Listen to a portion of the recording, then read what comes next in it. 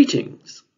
Today I'm going to give a detailed exposition of a technique that I call the Scriptorium, named after the room where medieval monks would sit and transcribe manuscripts.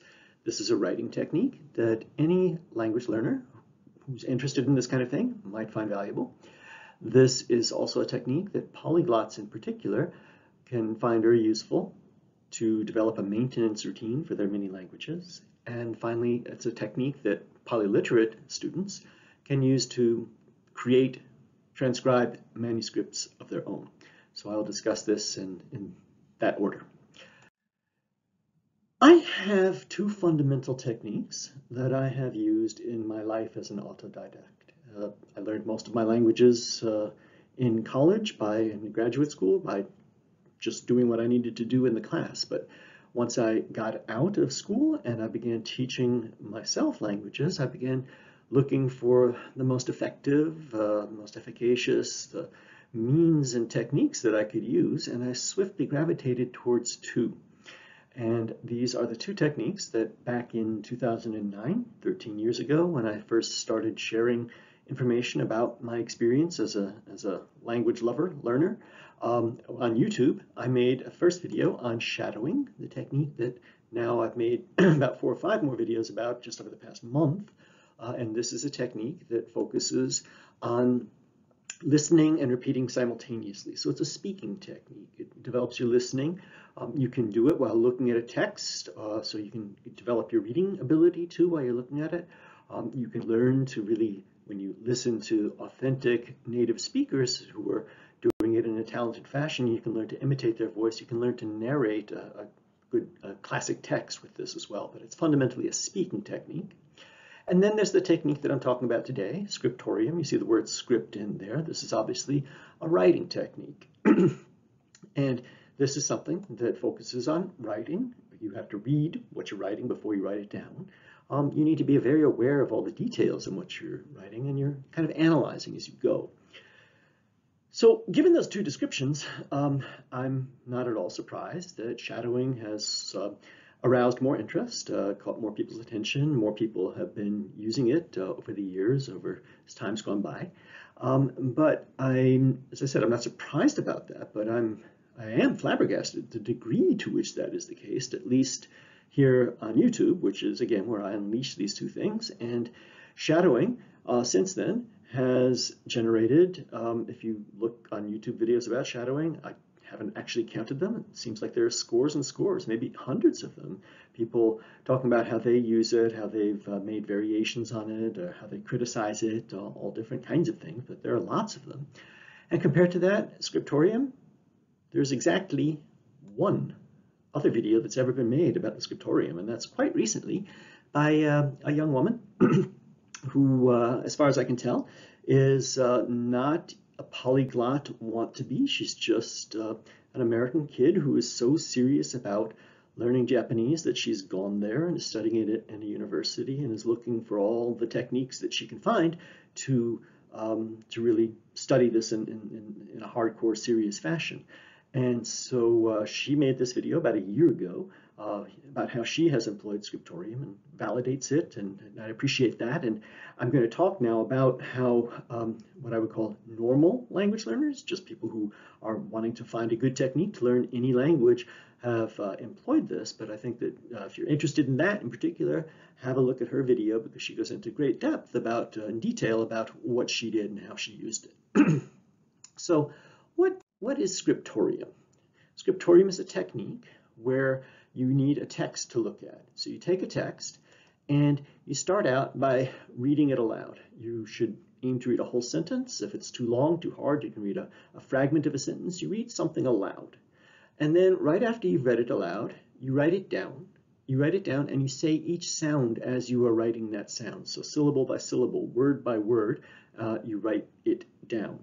Once you've written down what you have read aloud, you then read aloud everything that you wrote. So if you wrote a sentence, you read the whole sentence, just as you wrote it down. As you're going along, you should be checking, making sure you don't make mistakes. Check for errors.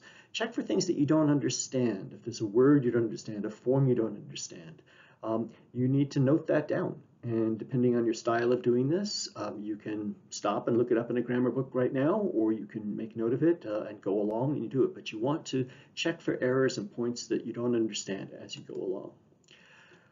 You want to then do it over again. You want to do this. You should have a target. You should set X here could be 10 minutes, could be 20 minutes, could be 30 minutes. You want to set a target time that you're going to do this, but you need to stop before that time if you find that you're not focused. This exercise has no value. There's no point in doing it if you are not 100% focused on it. And when you're done for the day, if you set 15 minutes as your goal and you got to 15 minutes or whatever you've done, you end and you read everything that you just wrote down. You read it all aloud from your own handwriting. And then the next day, when you come back, this should be a daily practice.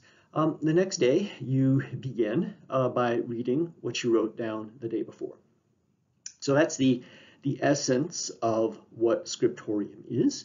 And to show what it looks like, I have made a video of me writing just one sentence, and you'll see how detailed and long that one sentence can be. So I will read this from the screen. In principio erat verbum, et verbum erat apud Deum, et Deus erat verbum. Now I will write that. In principio erat verbum, et verbum erat apud Deum, et Deus erat verbum. In principio erat verbum, et verbum erat apud Deum, et Deus erat verbum.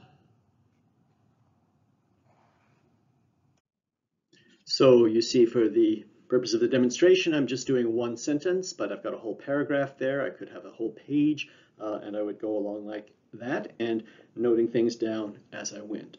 So what should you know about Scriptorium, how to do it properly? You must, as I said, be focused. You must be aware. You must pay attention to detail. You're doing conscious analysis here. This requires deep concentration. I can hear skeptics just watching this saying, you're just copying. No, this is not just copying. It risks that if you don't have this kind of focus. But when you are totally focused and aware, this requires great consciousness in order to do it. You need focus, that's a good thing, but a side effect of this is it will help you develop focus. If it's hard for you to focus at first, if you do this exercise, you will be able to do this exercise better, and I think you'll find that your focus in other areas carries over. So it's a good way of training your focus, if nothing else. The purpose of Scriptorium is to make yourself slow down. You need to pay attention to aspects of formal grammar, syntax, vocabulary, and things like that. So if that speaks to you, this might be a good exercise for you. If that turns you off, if you have no desire to do that but just to speak, then this is not a practice that you should engage in. You will not enjoy it, you won't profit from it. But if you're interested in that, if you want to know details, if you want to know how things work and fit together, this kind of slow attention to detail and noticing of everything is a great way to develop that. You have to do this writing by hand. I'm not the only person out there that has this conviction that writing things by hand somehow develops a connection between what you do and your brain that cannot be attained by typing or by texting, by other forms of writing. And above all, writing by hand, as you just saw in the video, is rather slow. It makes you slow down and pay attention rather than zipping through things. Because that's a danger with Scriptorium. It can be easy to not do it with proper form. There's always a temptation to try to get it done faster. So there's a temptation to rush through it. There's a temptation to do it silently, not reading aloud. And then you get careless. And if you do these things, then it will become just copying, and it's really not of very much value. No, not nearly as much value as it could be if you had that kind of focus and awareness and attention. As I said, you should always be checking for mistakes. make sure you didn't make them. So I saw in the video that I just made, I would be looking in terms of calligraphy at this word. It's Latin, and it's just the form of a letter, but in Chinese or something, it could be very significant. The capital V has a little hook at the top. I put it in the first two, but I didn't put it in the third one. If I were really emulating this, I would need to go back and check that. There's grammar in there. There's things. There could be words in there that I don't know. So as I mentioned before, you can do this depending on you, on your style. If you've got a grammar book and a dictionary right there, you might want to stop and look things up right away and get that clarity. You might somehow want to put a star or an asterisk or write it down separately and look at everything afterwards. And you might have access to a teacher or a tutor whom you could ask, say, here's a list. Here's all sorts of things that I noticed, and I want to understand these. I want to know why this is this way.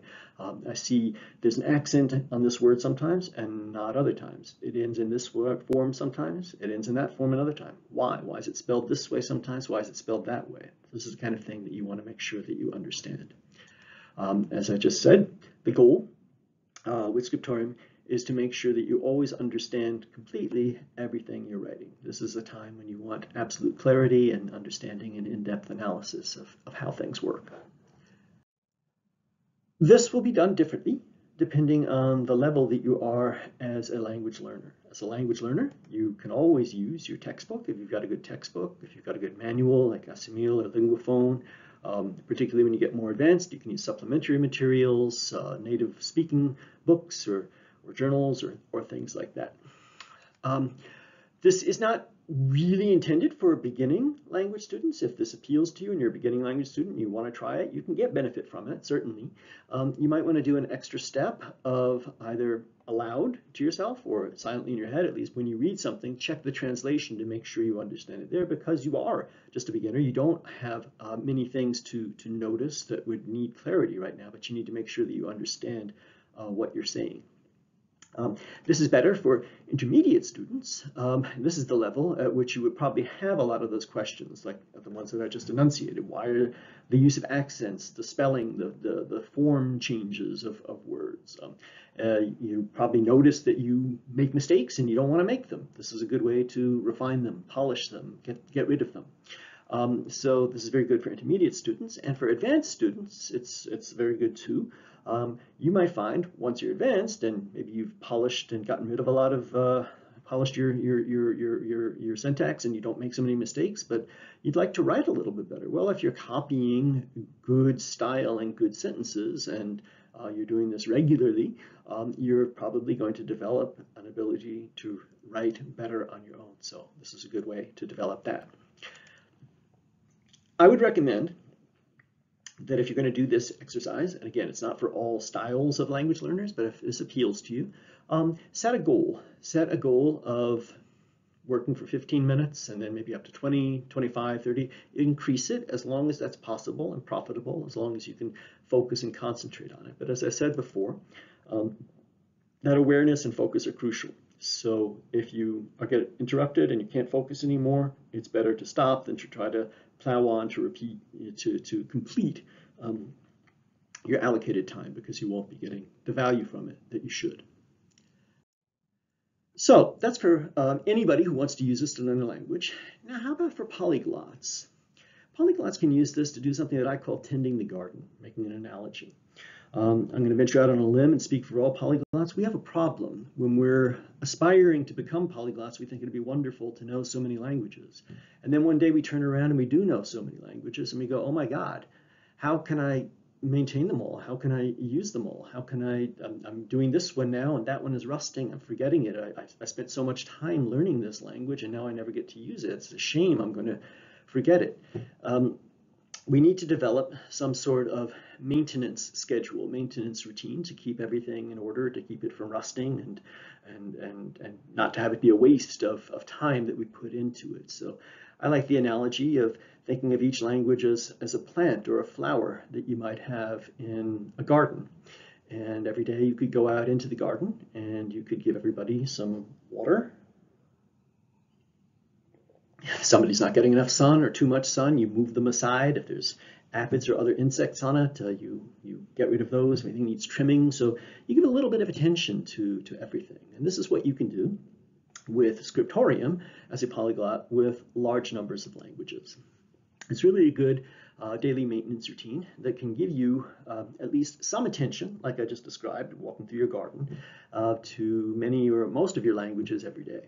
This is because at this level, even 5 minutes a day is enough for that. 5 minutes a day can be effective to maintain your languages if you do it on a regular, consistent basis. Obviously, more is better, but if you have just this amount, it can work pretty well. So I would recommend that you do it this way. Take the number of languages that you know and the amount of time that you can devote to this and do some calculations. I've got some up on the screen. I'll give some others. I mean, let's say you have 10 languages and you're going to do this for an hour. Then you could do each language for 6 minutes. Or if you've got only 3 languages and you've got 45 minutes, then you could give a whole 15 minutes to each. Whatever your amount of time that you have to devote to each language at this level, I would recommend that you get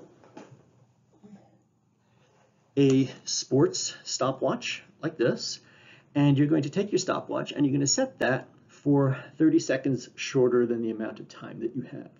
So if you have, you're working in 5-minute time blocks, you set this for 4 minutes and 30 seconds. You set this, if you're working for 7.5 minutes, you set this for 7 minutes. And then you start writing. And when the beeper goes off, you may have just finished something. You may just be starting something. You may be in the middle, so it'll average out in the end. You finish off what you're doing, and then you move on to the next language. And I say move on to the next language because for the next point, I really think that this, for polyglots, just like at the Polyglot Conference, it's enjoyable to meet and use lots of languages all at once. This is more fun. This is more profitable. It's more interesting to see languages back to back. So I think this is better if you do it all at once. But if that doesn't appeal to you, if that confuses you, or if your time schedule doesn't work out this way, you can also chunk it throughout the day. Do a little bit here, go back and do one language every hour throughout the day. However it appeals to you, you could divide it up that way. Sometimes, if you work at it long and hard enough, you might have too many languages. You might have 20 languages or 30 languages, and you still only got an hour a day to work on this. In that case, then what you can do, and it's almost as efficacious, say you have 20 languages in 1 hour. That would be too little to try to do them all in one day. You put 10 on one day and 10 on the other day. So you have day A, day B. You have 10 languages for day A.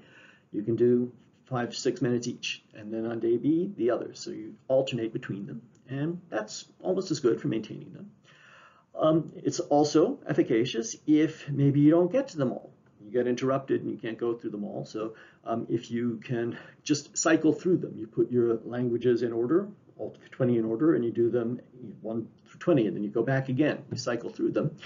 That's also effective.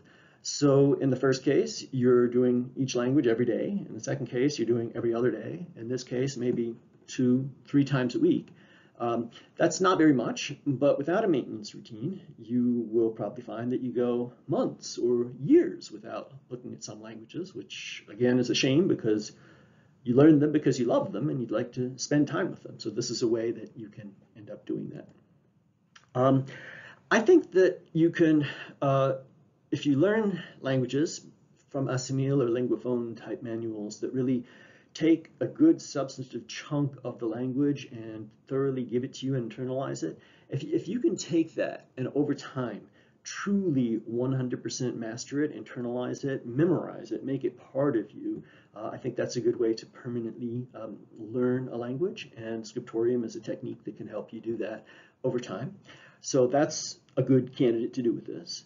It's also very good to do Scriptorium with grammar books that have reference grammars that have sections of sentences that all illustrate the same points. So that's a very good way to do Scriptorium too with reference grammars.